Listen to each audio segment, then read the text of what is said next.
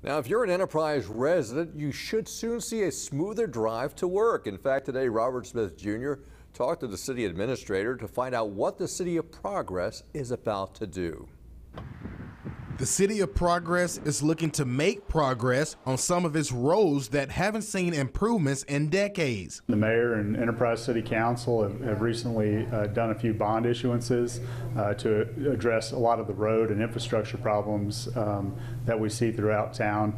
Over the last number of years, call it decades, the over 200 miles of roads that are inside the city limits of Enterprise have deteriorated. City Administrator Jonathan Tullis says after a recent survey, over 50% of the roads were in poor condition. Roughly $20 million of that bond revenue will be utilized over the next 4 to 5 years to update those roads. And there's a lot that goes into that. Infrastructure like water and gas lines need to be relocated or replaced in some instances. A couple of roads that are on the list are Main Street and Plaza Drive. The Alabama Department of Transportation is getting in on the action as well to bring improvements to State Highway 27, which will feature a roundabout at the intersection. That intersection is dangerous, the line of sight, and a roundabout will help not just keep traffic flowing, but it will make it safer. It's not to say it'll eliminate wrecks, but if you look at the statistics, it eliminates the fatalities and serious injuries that are affiliated with those kind of wrecks. Although there is no official date yet, the city is working diligently to satisfy Enterprise residents